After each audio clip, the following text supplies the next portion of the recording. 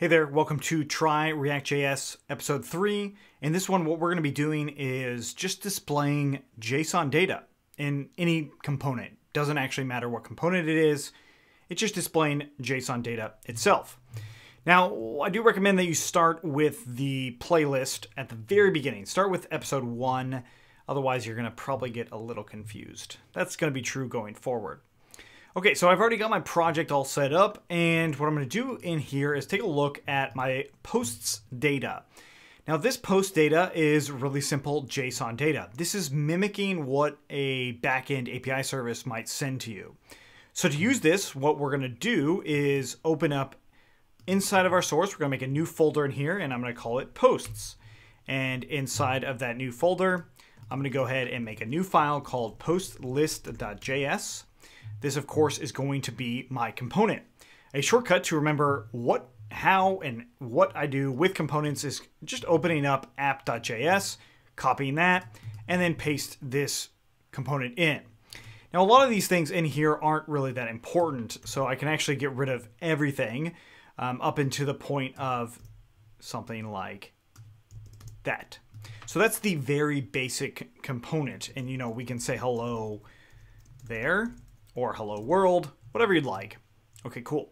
So now that we've got this, I'm going to change this app to post list and export that default to post list. And of course, I'm going to import this now into my app.js.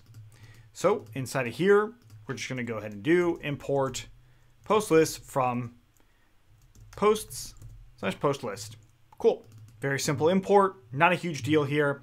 I'm going to get rid of all this and render out that component. So we've learned a couple things already.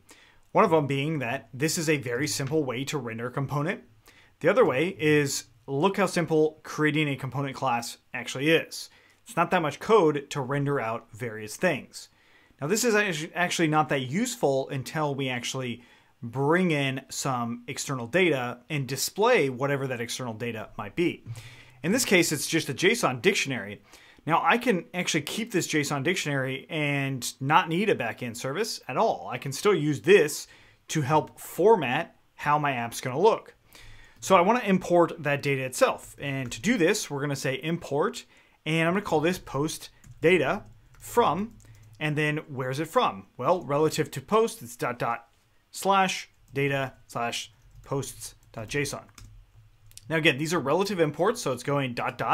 meaning go back up to that source level, look for that data folder, and then posts JSON.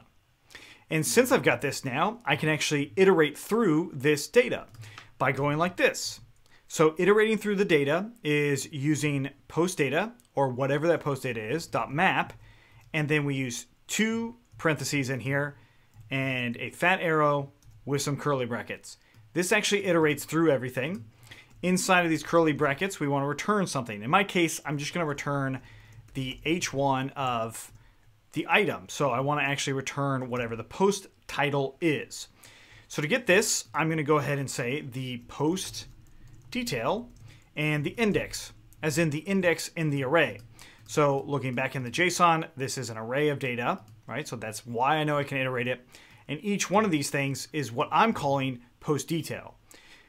So it's just the iterated item. This is an arbitrary name that I gave it, but it's fairly accurate to what this data is. So using that, I can put some curly brackets here, post detail dot, using dot notation, I can grab any one of these items. So in my case, I'm just going to grab dot title. Close off that H1 tag, save it. I now have my component completed. So we can test this by just running npm run start. What this is going to do is it's going to run our server, as you may already know, and it will give us our React app in here. So let me just look at that.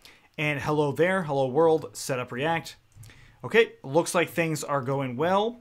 The next portion, of course, is, well, let's actually get more data here. I'm going to go ahead and wrap a div tag around these things. Close off that div, and then put a p tag in here. And post detail is the name of the argument I put there. And then the content for that blog is this. It's just content. So post detail dot content, and close off that p tag. We save that. Since npm run is or npm run start is going, we can go back in, and what do you know? We now have some content in there.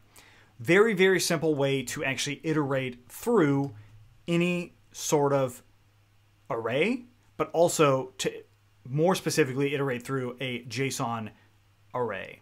Thanks for watching. Make sure you subscribe to get everything. Otherwise, we'll see you next time.